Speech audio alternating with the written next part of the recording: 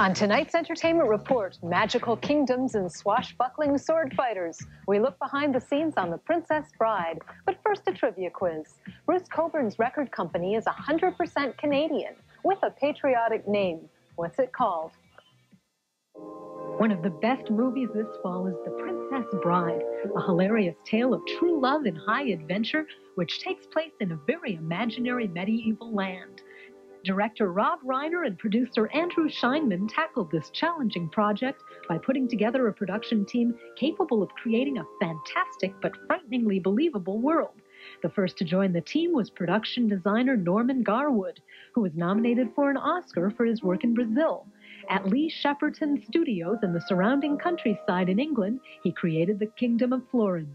As a designer, it was a great treat because it was everything you'd want, really. This fire swamps and pirate boats and hovels and sort of pits of despair, torture chambers. So, I mean, it was everything there. You can actually self-indulge yourself. So everything I've attempted to do, or the art department's attempted to do, is basically to take everything one step further from find reality, then take it, that one step further.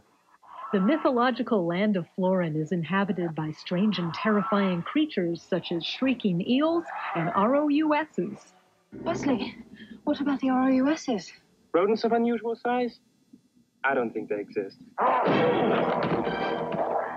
These hideous creatures were created through the magic of special effects. But when it came to the sword-fighting sequences, Reiner couldn't rely on special effects. Mandy Patinkin and Cary Elwes spent months preparing for a sword-fighting scene during which they would fence with both right and left hands. Reiner made sure they were trained by a top fencing master. The initial sword fight was the thing that impressed me because it was described as the greatest sword fight since Errol Flynn and Burt Lancaster. Well, I'm fortunate. I've worked with both of these people. So I was able to think of how Flynn used to work and how Lancaster worked, and hopefully combine some of their sort of skills in this particular sword fight. The first annual Great Pumpkin Carving Contest is on in the lobby of the Jack Singer Concert Hall this Saturday morning and afternoon. If you take your kids down to see the jack-o'-lanterns, be sure to take in Halloween Tales with Sally Truss, a great Calgary children's storyteller.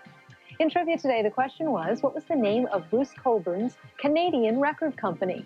The answer is True North.